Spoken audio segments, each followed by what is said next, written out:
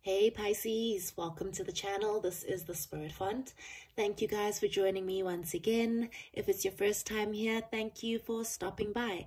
We're taking a look at your energies for May 2021. This is general, guys. The roles could easily be reversed and it may or may not resonate. I ask that you use your intuition to see if this is truly your reading. If it does resonate and you'd like a personal reading, the information should be below in the description. All right, Pisces. Let's see what's happening around you. Good God, Pisces. It's a mixed bag of energies here. So yeah, I do feel like you guys are coming out of a phase of dealing with some very unhealthy people or some very unhealthy situations. Possibly you are attracting relationships with people that kind of triggered a lot of your trust issues, possibly even abandonment issues I'm picking up on here. I'm just sensing that you're coming out of a cycle where the people that you were attracting were very, very selfish. I'm even sensing some of them were cheaters, players, non-committal, undecisive human beings, people who needed to heal from childhood abandonment issues, or possibly people who are triggering these issues within you. I am sensing that there's a huge group of you who are currently dealing with someone who either stepped out on you or completely broke your trust. Maybe they broke your trust not necessarily by inviting another person into the relationship, but I am sensing that their indecisiveness and the fact that they weren't necessarily taking this relationship in a steady direction, and if they were telling you they would, it was more of a breadcrumb. I'm sensing for some of you. I'm also sensing that a lot of you just got really tired of putting up with a certain person, a certain situation, or certain types of circumstances that always felt the same for you. Honestly, Pisces, to start off your reading with the 7 of Swords and the 2 of Pentacles and then the 5 of Pentacles in reverse, I just sense that you were dealing with a lot of unemotional, what do you call it? Emotionally unavailable human beings, people who just were never ready to commit. If this isn't one person, and unfortunately you've been dealing with these kind of people for a long time, I would suggest that you do some healing and try to figure out why you are manifesting the same kind of energies. Why are you always manifesting people who are either in relationships, people who don't want relationships, or people who step out on relationships? It's not completely your fault, of course. The other people do need to take responsibilities for their actions. However, you're a spiritual person, and I believe you know that you are manifesting, okay? And I feel like there's a huge group of you, Pisces, who've dealt with some sort of abandonment issues or some sort of energy of feeling left out in the cold in your past, whether this was from your childhood yourself, or maybe you've had a relationship that's really, really hurt you. I think that a lot of you have been stuck in that pain and unable to leave this abandonment energy, and that is what is bringing forth these non-committal people who leave you feeling very confused and who keep triggering these trust issues that are already embedded within you. I feel like the universe is trying to push you to take a deeper look into what it is that you need to heal in order to no longer feel abandoned in general, and therefore no longer manifest people who make you feel abandoned. A lot of you have been dealing with people who just breadcrumb you, move very slowly in relationships, people who don't come forward with commitment, and yeah, just people who genuinely, I feel, trigger you, trigger energies that you didn't even realize you had inside of you. If you do realize you have them inside of you, you haven't been dealing with it, okay? This is truly the universe trying to warn you or just trigger you or point you in the right direction as to what you need to do to start releasing these energies. There is some sort of healing that needs to take place. There's some sort of manifestation that you need to now start creating from within yourself. And I think it's all about releasing the past. it's not going to be as easy as you are assuming it might be, because I feel like a lot of what you need to heal is internal, Pisces. In order for you to create a new, fresh beginning for yourself, you need to look within yourself and try and figure out, like I said before, why were you manifesting what you've been manifesting? I feel like once you figure this out and once you actually start digging deep is when the new cycle, a healthier cycle, starts to come towards you.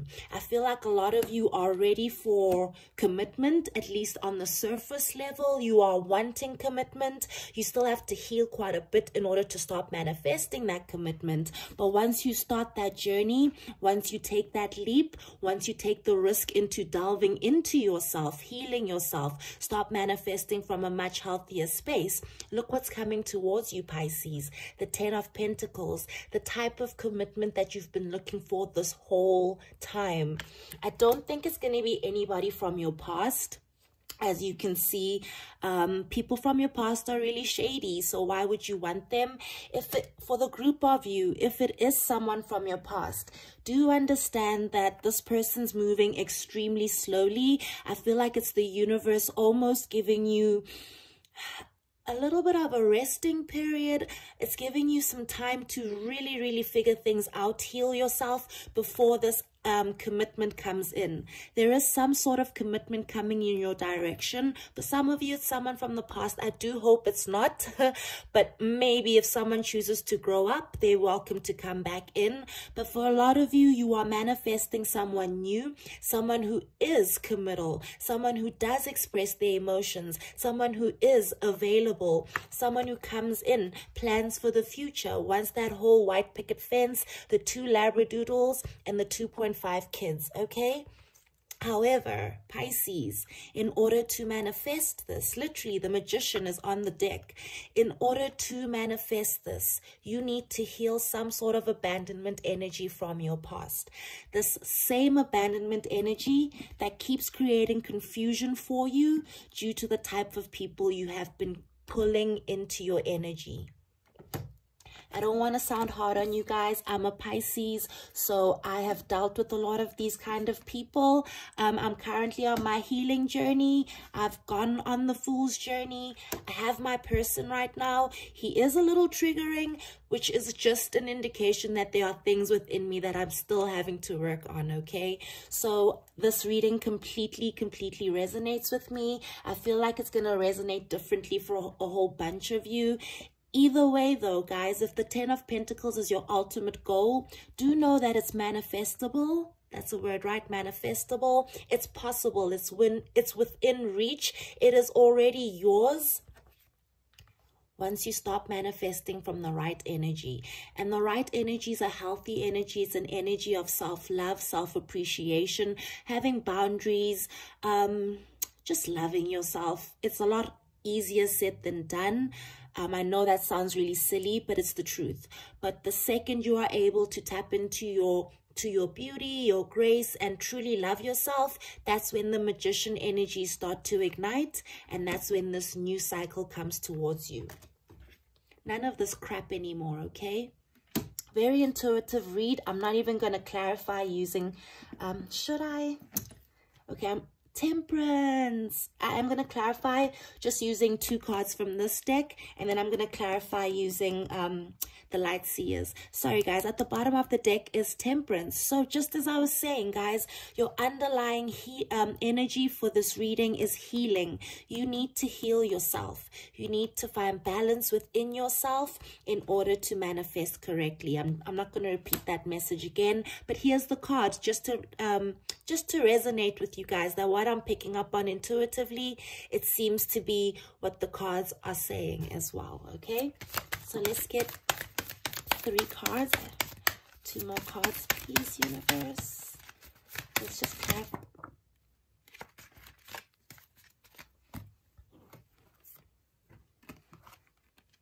Ooh. Wow.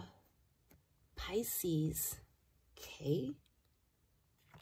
So yeah, maybe a lot of you have been waiting for something, waiting for change, hoping someone would change and come in with commitment, hoping someone would stop cheating, hoping someone would finally see your value.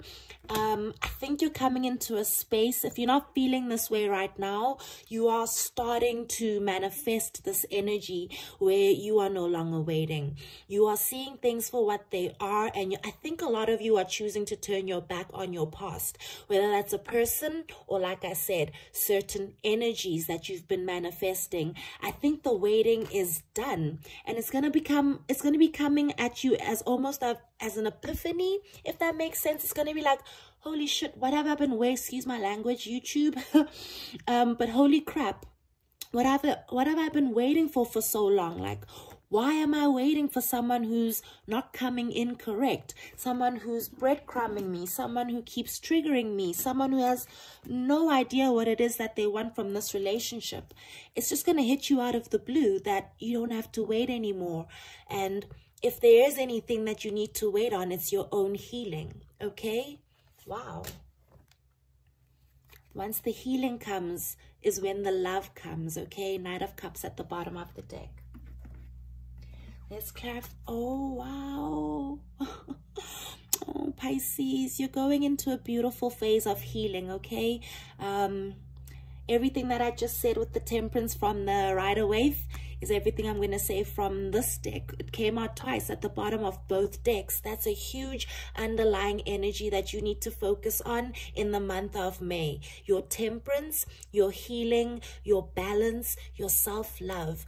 An energy also of possibly balancing feminine and masculine energies, and maybe even just tapping into your spirituality. I hope you can see the angels here. I think this is Raphael, if I'm not wrong, Archangel Raphael. So maybe some of you should call on him for some healing energies. Yeah, healing's coming, guys. It's been a very tough cycle for you guys of a lot of anxiety. Maybe you actually suffer from anxiety or some sort of depression. But it's coming. Oh, it's coming to an end, okay? Sorry, I'm getting a lot of messages at the same time.